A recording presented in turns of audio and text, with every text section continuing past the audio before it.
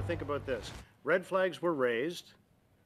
The Wuhan Institute of Virology asked for samples of perhaps two of the most dangerous pathogens in the world, Ebola and Henipavirus. And then a scientist from a lab under your direction then went to China. Is that true or not? What is true is are the facts there or not?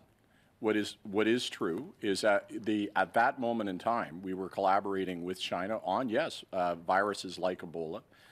It was part of an international effort to try to ensure human safety.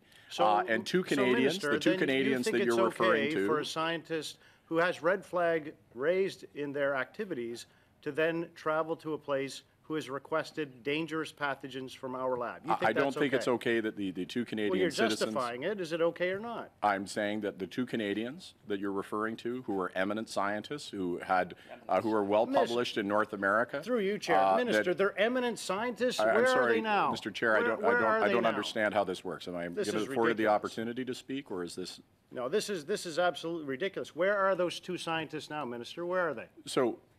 Where are they? Okay, look, I have no idea where the two scientists are. You have no idea? Do you not read the newspaper? Of course, I don't track them. I don't suspect that you know. That's the job of the RCMP. I'm not law enforcement. But I think if you would afford me the opportunity to speak... Are they living under assumed names at the current time?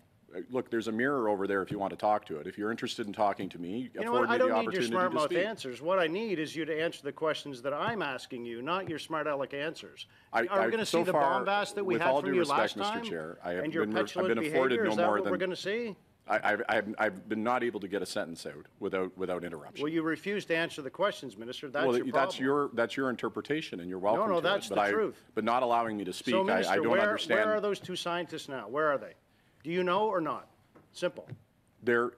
Rightfully, it matters as to where they are. An investigation is a matter for law enforcement, not for a Minister of Health. A Minister of Health is not responsible for law enforcement. Do you know or do you not? Why would I know where they are? So the answer then is no, you have no clue. Why would I have any clue where they are? Right. You have no clue. That's very clear. Do you know that they're living under assumed names in China? Look, Yes or no? These are simple questions. Do you know or do you not? I'm not involved with law enforcement. I didn't ask you if you're involved with law enforcement.